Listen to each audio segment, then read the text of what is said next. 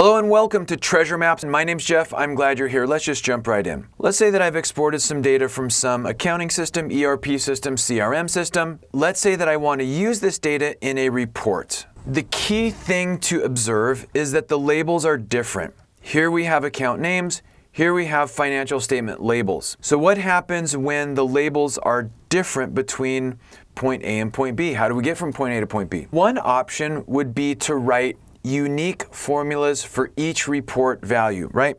We would go equals this plus this plus this, enter. Equals this plus this, enter, and all the way down. There's a couple problems with this approach. First of all, it's not very efficient because I'm having to write a unique formula for each of these report values, right? It's not like I can just write one formula and then fill that formula down. That's not going to work. I'm writing unique formulas for each cell value. So it's inefficient. The other problem is it's fragile, right? What happens if I paste in some new values and they're not in exactly the same cells as they were last month? This approach assumes that checking account is going to be in C11 and will continue to be in C11. But what happens if the cell values change locations? Well, then we're going to have a problem. For example, what happens if I just change the sort order? Currently, cash and cash equivalents is 89,882. Now I've resorted the data and now everything is broken. So it's inefficient and fragile. So what's a more efficient way to go from point A to point B? Well, it's by using a map. And a map provides the translation. And it's going to give Excel all the information that it needs to go from these labels to these labels. And this is Excel, so there are many different ways to actually implement a map. And over this three-part series, we're going to look at 3 different ways to implement a map.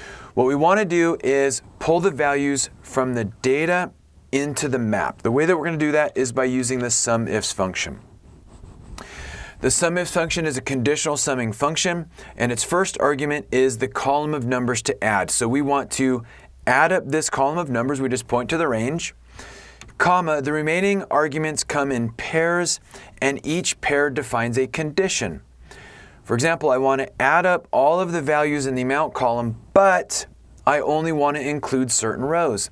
That's a condition. I only want to include those rows where the account name, comma, is equal to our account name. Close the function and enter. And since we wrote this in a table, Excel is going to fill that formula down. So now we've pulled the values from the data table into the map, and now we just are going to use the same function, SUMIFS, to pull the values from the map into the report. So once again, I want to add up this column of numbers, comma, I only want to include certain rows. I only want to include those rows where the FS line column, comma, is equal to our FS line. Close the function and enter. Now I can just copy that, paste, paste, and paste. 266,313, 266,313. I think we got it. Okay, so this is one possible way to implement a map to help us efficiently get from point A to point B. It's efficient because this is a consistent formula that I can fill down. It's more reliable because I can change the sort order. Let's say I change the sort order A to Z. Nothing breaks because we're using SUMIFS, which looks at the entire range, and so sort order doesn't matter, okay? So this is one possible way to implement a map. In the next video, we'll take a look at another way. First, we need to go and retrieve the data with Power Query. To do that, I'm going to go to Data, from Text CSV. I'm going to browse to the data source and select it. And if this data needed to do some transformations to clean it up and prepare it, I could by clicking Transform Data. This data is ready to go, so I'm just going to click Load To. I want to send this into a connection-only query, so I click OK. We've retrieved the data. Now let's go get the map. The map provides the translations. Once again, from Text CSV, I browse to the map, and I could transform it if I needed to clean some stuff up, but this looks like it's good to go, so I will Load To, and again, I'm going to send it to a connection-only query. Now we need to combine these 2 data sources. We need to merge them. So the way that we do that is get data, combine queries, merge. And I want to grab everything from the data table and I want to find the matching rows in the map. So if you're familiar with VLOOKUP, we would identify the lookup column. Here in Power Query, what we do is we just identify the lookup column by selecting the columns. And this looks good, so I'm going to click OK. And in the Power Query editor, what I end up with is the account ID and amount columns, that's from the data table, plus the related values that it finds in the map. So what I want to do is expand this and pick and choose the columns from the map that I want to include. I want the account name and the FS item. I don't need this, so I'll click OK. And now I only really need to carry forward the columns that I need. So in this case, I don't need the account ID, so I'm just going to hit delete. If I wanted to reorder these, I could just click and drag, and that's fine. And when we're done, I'm going to close and load to. And now I want to send it into a table, into an existing worksheet, starting right here, and click OK. All right, so now we've got that. Let me go ahead and close this. So now what I can do is use the SUMIFS function to prepare the report, to pull the values from the Power Query results. So equals SUMIFS. And I want to add up this column of numbers, but I only want to include those rows where this column, comma, is equal to this. Close the function and enter. And now I can just copy and paste, paste, paste, and paste. 266313, 266313, and we got it. So again, we're in this series of different ways to implement mapping tables. And this is the second way, which is through Power Query. And now we're going to look at Power Pivot and pivot tables. So just like before, we're trying to get some data translated through a map so that we can build a report. So what we'll do is we'll start by grabbing the data table. So we use Power Query from text CSV. If our data needed to be cleaned up, we could transform data. Our data looks fine, so we're going to load to. And here we're going to load to a connection-only query, and we're going to be sure to check this box, add this data to the data model. We click OK, and now we've retrieved that data table. Let's go ahead and get the map, and we're going to do the same thing.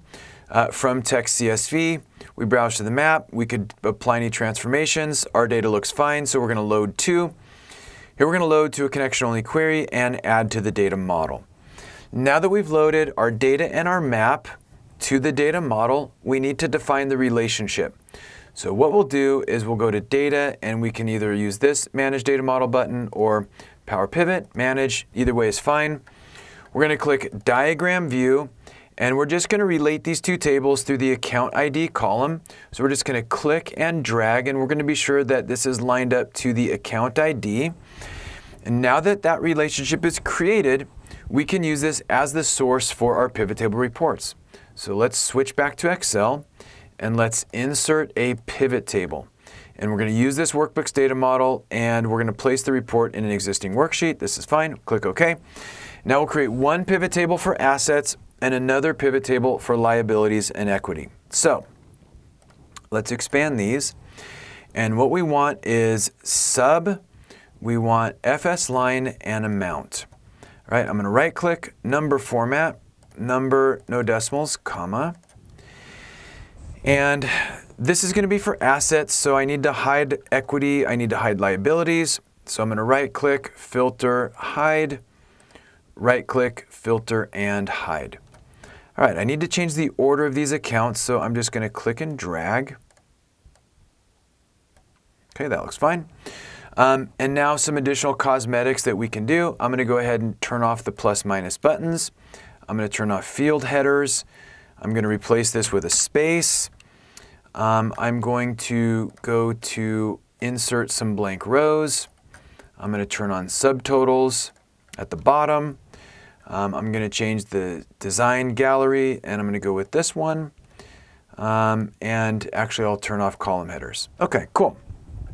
So this is actually looking pretty good. And what I can do is I could build the liabilities and equity pivot table from scratch, but since I already have one that looks pretty good, I'm just going to do a copy and paste. All right, so the update's here. Let's go ahead and extend all this stuff. And let's get rid of sub, and let's put in FS group like this. Let's right click and filter and hide assets. And now we're looking pretty good. Let me go ahead and change this order here. There. Yeah, I think this looks pretty good. 266313, 266313. So that's another way to implement a mapping table. Remember, the mapping table helps us efficiently get from point A to point B because it provides the label translations so that Excel can automate all the steps in between. The nice thing about using Power Pivot and the data model and pivot tables is that it is really fully dynamic. So if there are updated rows in our data table, if there's updated mapping, all we need to do here is hit refresh all, right click refresh, and since these are pivot tables, they're going to dynamically expand to include any new financial statement groups that come down in the future. Okay? Cool? All right. I hope this series was helpful. I hope it helped you implement mapping tables to help you get efficiently from point A to point B. Thanks so much for joining me. Have a great day. Hey, Excel user. If you ever need to create summary reports, check out my Pivot Table for Beginners video. It starts at the beginning and shows how to store the data transactions in a table and then how to summarize those transactions with a pivot table report. I hope it helps unlock the incredible power of pivot tables. This video is a production of Excel University.